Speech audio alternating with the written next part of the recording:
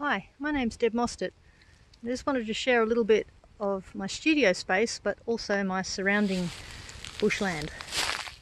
I live in Bellbird Park, and we are privileged to live adjacent to a large parcel of bushland that's home to koalas and wallabies and powerful owl and all sorts of lovely critters.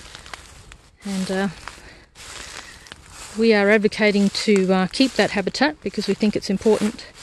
But here on our own block of land, we have 3/4 of an acre, and we've been over the years replanting natives in the understory to provide more places for our neighbours to live.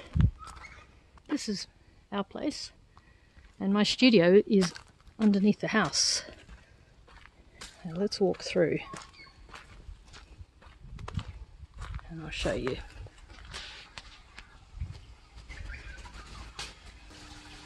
Welcome to the studio.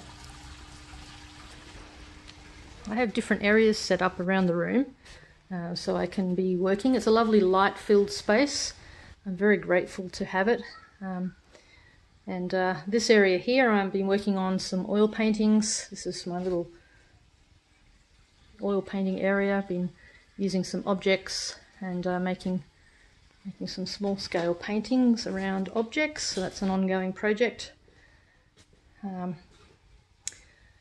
Yeah, the studio is full of the usual collecting clutter. I am something of a magpie, and I do like to surround myself with natural objects and found objects and collected objects. This is a work still not quite finished, but sort of looking at the commodification and objectification of our wildlife. So this is the space that I have the privilege of sitting in every day. My computer set up over here, I've got some tripods set up that I'm mic stands actually that I'm using to try and film some content as we are sort of stuck in these spaces now and trying to think about how I can engage with the world outside my studio. Sketchbooks, some museum sketchbooks. I really miss not being able to get into the Queensland Museum every week. I've been doing that for the last sort of few years now, 3 or 4 years, and documenting what happens there backstage with the taxidermists and collections managers and all the people that look after our natural history.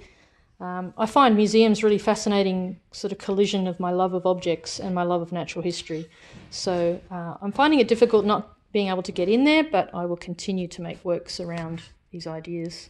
I've got a series in the drawers over here that I've been working on for a while. These are watercolours of animals as objects, so that's koalas as object. And then on this side I've got the shark one. So thanks for visiting the studio. I hope you guys are all doing well, and we continue to support each other in this interesting time, and hopefully we come out better for it.